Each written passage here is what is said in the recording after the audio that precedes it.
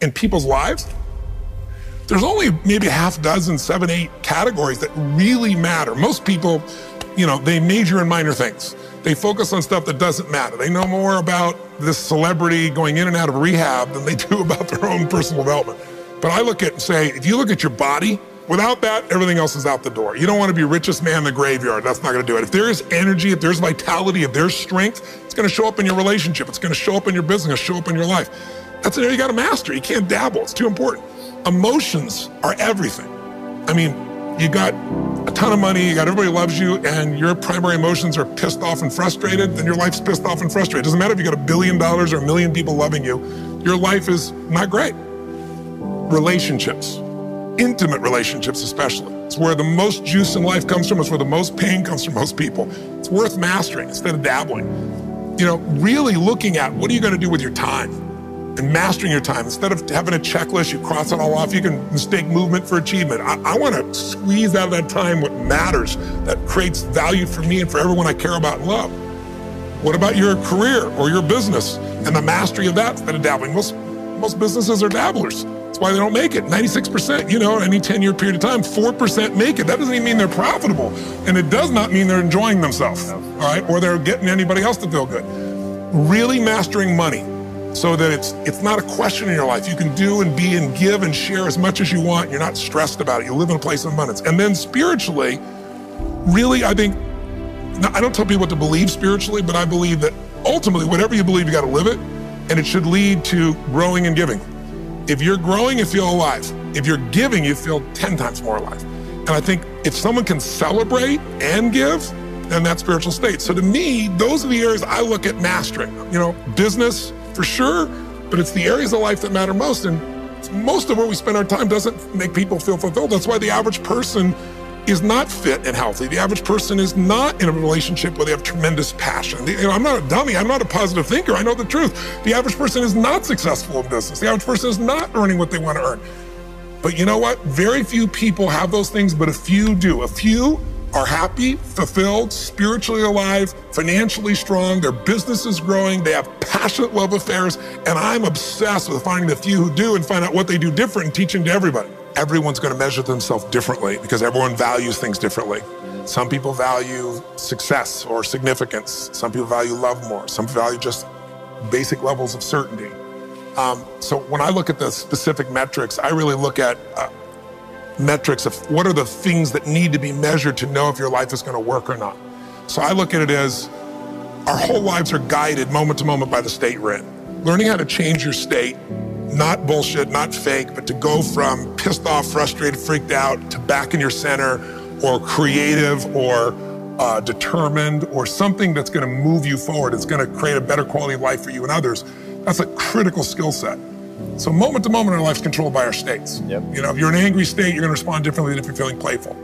But what controls those states long term is your model of the world, your worldview. And I look at that as having, as a metric, 3 things that I look at. I look to see first, what are the targets you're after?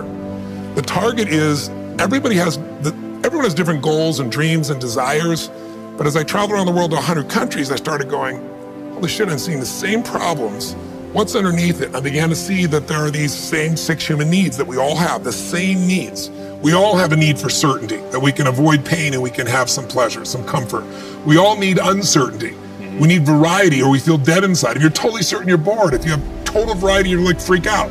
And it's not a balance. It's learning which of these you need more as a person. Everyone's developed a different set of values in that area. The need for significance, to feel unique, special, important, the need to feel loved, the need to grow, and the need to contribute.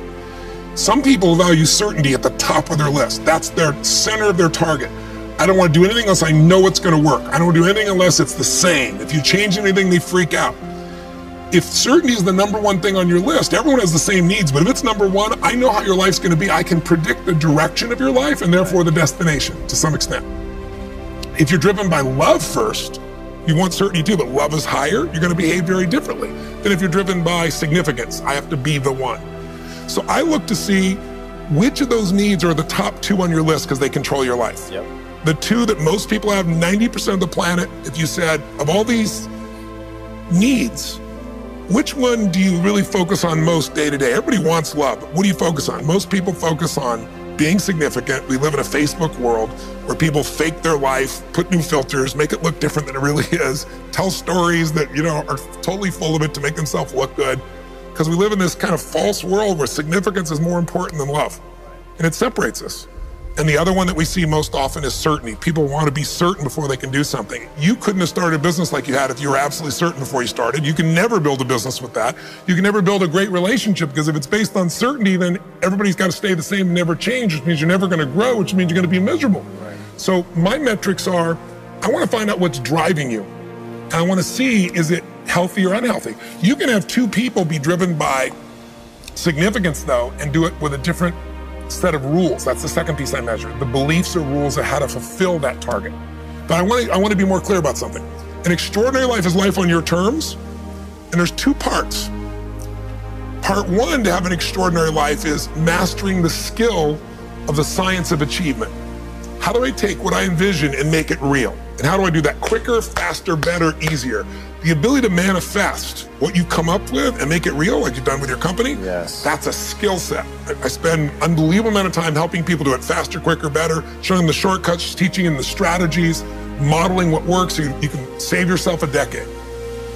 But I would submit to you that having done this for 38 years with, 50 million people at this stage, I can tell you that the science of achievement, there are a lot of people that are damn good at that, and they still don't have an extraordinary life.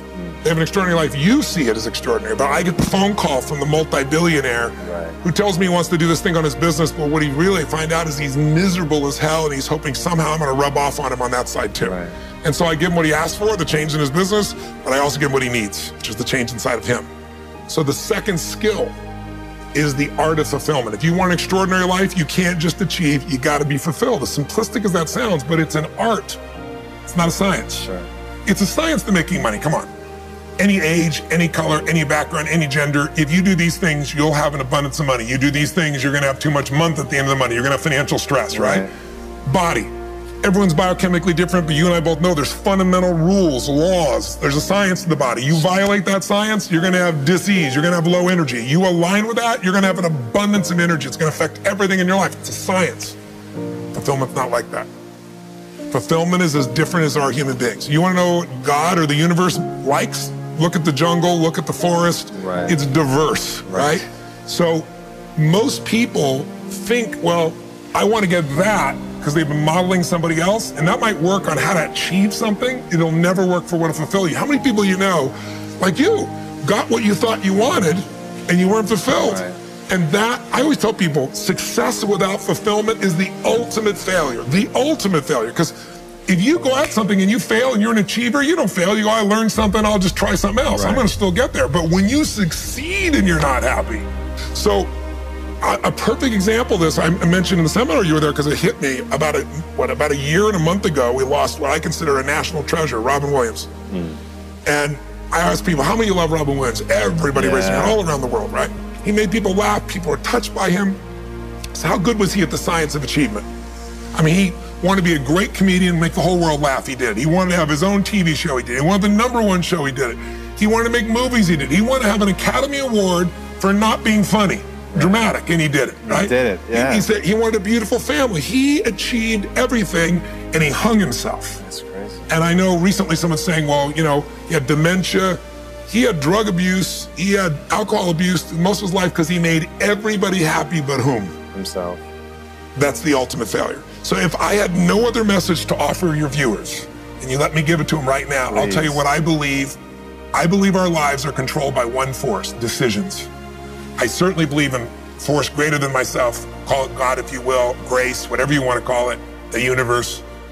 But I also believe it gives us choices. And the decisions we make control us much more than the conditions we meet. It's not the conditions, it's your decisions. Decisions of what to believe, decisions what to do, decisions what to give. I say to people, think about, look back 10 years ago, 5 years ago, 15 years ago, and think of a decision you made. That if you would have made a different decision, you'd have a totally different life today. Better or worse, I don't know, but totally different. The most important decision you can make above any on the face of the earth is deciding that no matter what happens in your life, no matter what happens, you're gonna live in a beautiful state. The decision to say, I am not going to suffer. That if suffering arises, pain's one thing, suffering's another. Suffering is when you're like, suffering could be worry, it could be anger, it could be frustration. It's anything that takes you out of a beautiful state. And here's what people don't get. You can end suffering by stop focusing on yourself and focus on something you want to serve greater than yourself. Your children, your wife, your mission, your life. You can get out of it in an instant because the nature of the human mind is to constantly compare things. Your mind, your brain is a 2 million year old device, and it is not designed to make you happy. It's designed to make you survive. Right. And that's why it's always looking for what's wrong. But it used to be what's wrong, a saber-toothed tiger, so I can protect myself. Now people are worried about what people think about them, or do they have enough money when 2/3 of the planet lives on $2 a day, and you're making $38,000, you're rich. The poorest of the poor in our country are considered rich. I'm not saying they should stay that way. Right. But you can only build on success. My goal would have you consider something. Life is short. We don't know how short it's going to be. But if you only had a week to live, I bet you wouldn't allow yourself to suffer over a little crap that makes you crazy normally. I think you would probably spend time with those you love. You would do what you love. You'd take awe in a sunset. You'd smell the air. You would take in everything in those final moments that you possibly do. So my thing is, why wait? Right. Why wait? Why not just decide that if I start to suffer, I know the solution, because suffering is me obsessing about me. You might say, it's not me, I'm worried about my kids because they're not doing well. No, you're worried that you haven't done enough for your kids. It's about you still, right? Yes. You know, you're worried about what was done or what you should have done or what shouldn't have done. And you can end that in an instant by becoming aware of it and saying, I have made the most important decision of all. Right. I'm gonna live in a beautiful state. Because here's what's gonna happen. Anybody watching, you may lose a family member, you probably will. Somebody may get cancer. Your business the government might change the rules. They might change things radically that you can't even do anything about it. You might go bankrupt. You might get divorced. I'm not saying anybody will, but no one knows what's going to really happen in your life. Life's full of uncertainty, but here's what you can know. You can decide no matter what happens, you could have a great time. If somebody like Viktor Frankl can be locked up in Auschwitz and come out of that and experience finding joy in the middle of Auschwitz, then human beings have a capacity they've undersold themselves on. We think that the outside world determines how we feel. If people have to behave a certain way, if your husband or your wife or your kids or your coworkers or whoever, your boss, has to behave a certain way for you to be happy, and if they don't, you're unhappy, then you're always going to be unhappy, because the more people around you, the more they're going to change that, because they're all human, right? My invitation is, as great as it is to achieve, more important to enjoy. Right. And if you can enjoy every moment in that state, when you're feeling loving and playful and passionate and curious and awe, you treat other people 100 times better than when you're feeling frustrated, pissed off, overwhelmed, worried, stressed, or feeling sorry for yourself. Right. You're going to be a better parent, you're going to be a better lover, you're going to be a better business person, you're going to have a better life. So my soliloquy is, decide. Decide today.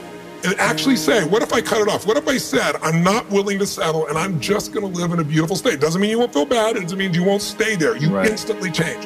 But what the hell is success? It's hitting an expectation. And I always tell people, man, trade your expectations for appreciation, and it's a whole new world instantly. If you can appreciate this moment, if you can't find ecstasy in this moment, in a conversation with a friend and looking in your wife's eyes, being with your children, going on a run, if you can't find ecstasy now, I'm here to tell you, more money, more people, more love, more business, more anything is not going to give you more ecstasy. If you can't do it here now, you're not going to do it there when you got more. So why not do it now and have a rich life right now? I tell people, money, that's one thing. Like having financial abundance, there's skills, that's a science. But wealth, it's a decision. It's like you can be wealthy right now. I live in Fiji a good portion of the time. There are these villagers there. They're the richest people I know. They're happy, they laugh, they love, they don't give a damn about the economics. Other people say they're poor. When I first went there, I was trying to do things for them. I'm like, what are you talking about? I'm so happy. Wealthy people come over from the United States and they go travel around and try to figure out what to do, and they're going to spend 9 years to do this and this and this so they can finally sit down and be happy. And the Fijian guy goes, why don't you sit on the beach right now, dude, and experience it? Why spend the 9 years? Why not have it now? That's my invitation.